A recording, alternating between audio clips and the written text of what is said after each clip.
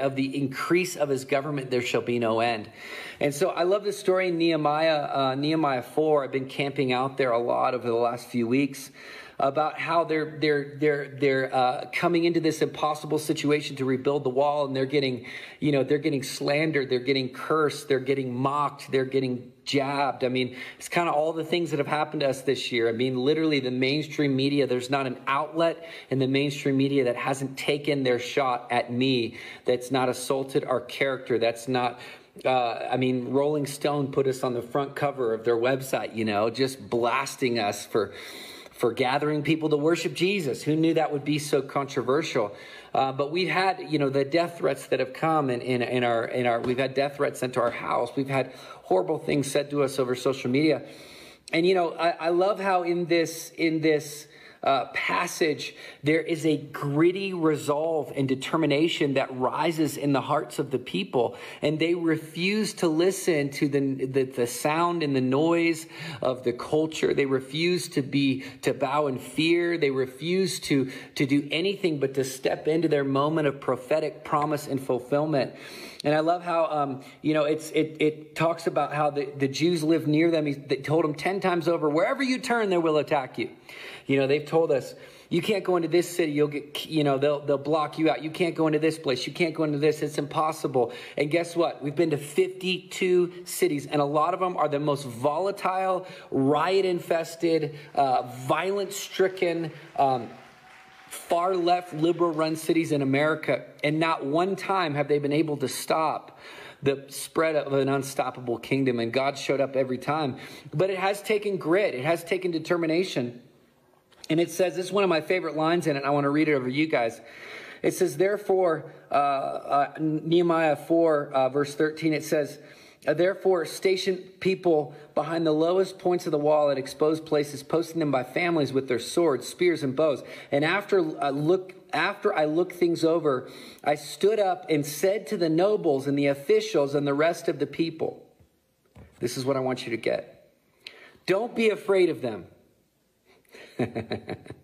Remember the Lord who is great and awesome, and fight for your families. Fight for your sons and your daughters, your wives and your homes. And I love that. And I continue. That whole story is amazing. It just gets better and better. But I love that line there. Fight for, remember God. Carry the revelation of how awesome and big and enormous and amazing our God is. But then also fight for your families and sons and daughters, your wives and homes. Realize what is at stake. And I think that's what we have to understand in this season. We got to understand what is at stake right now. What is at stake in America? What is at stake in the nations of the world? One of the reasons we're in California is they say, so goes California, so goes the nation. People are saying, why don't you move? Come to Texas, like a lot of you guys. And I'm telling you, it's tempting. I lived in Texas. It's amazing. The tax rate, the highways are big, the gas is cheap, people are friendly. I love it, but there's something about the fight in California that God is calling us into. And I feel like there's a destiny on it for America and the nations.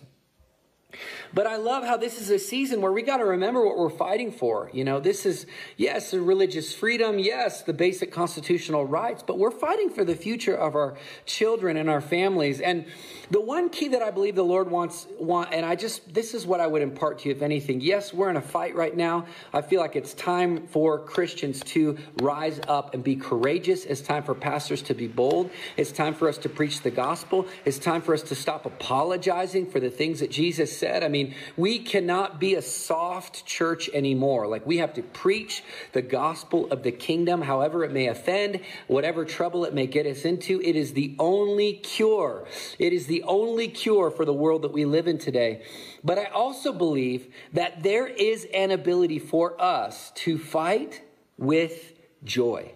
And that's the thing I want to encourage you. There's a lot of Christians out there, and I've been one of them. I will admit it.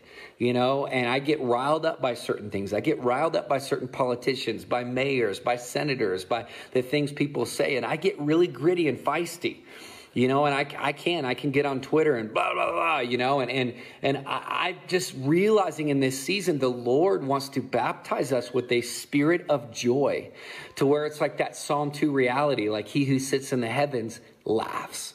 Like we are called to be the people that, yes, we're fighting. Yes, it's intense. Yes, we're interceding. Yes, we're pressing in, but we're doing it from a place of joy because we know who is in control. We know who is on the throne. And so what we're most excited about this New Year's Eve is to really party in the New Year's. I mean, we ordered cryo machines to go off and explosions. We ordered fireworks. We're going to have glow sticks, and we are going to have the most incredible worship set of joy. We are going to dance like crazy people. In fact, there's a line in one of the songs that I love. You know, we've been writing all these new songs because I believe it's a season for a new sound too in America. The post-COVID sound of the church is going to be different. I really believe that with all my heart. But we've been writing these songs, and some of the lyrics that have been coming to me, you know, is you turn the valley of weeping into a place of joy. You turn the seasons of disappointment into a dance floor.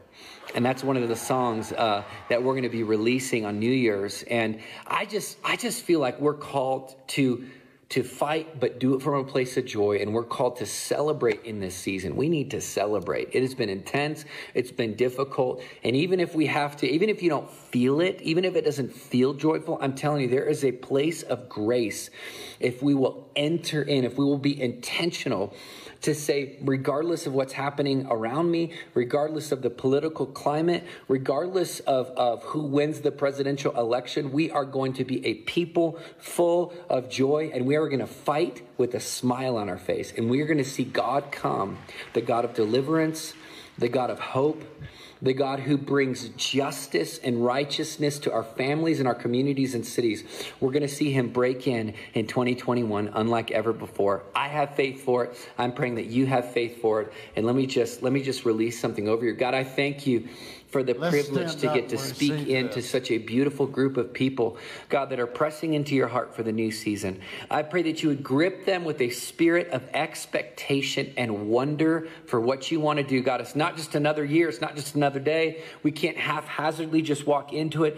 There's something so fresh and so unique and so full of joy that right now the angels are dancing and twirling and flipping around, because they're so excited to see the kingdom of God break out in our lives and our families and our communities in this year, unlike ever before. And we partner with that joy tonight. In Jesus' name, amen. Wow. God bless you guys. God Thank you so much for hearing my heart. Lord, we I hope pray to see for you very this gathering soon. that is now beginning right now in California at Azusa.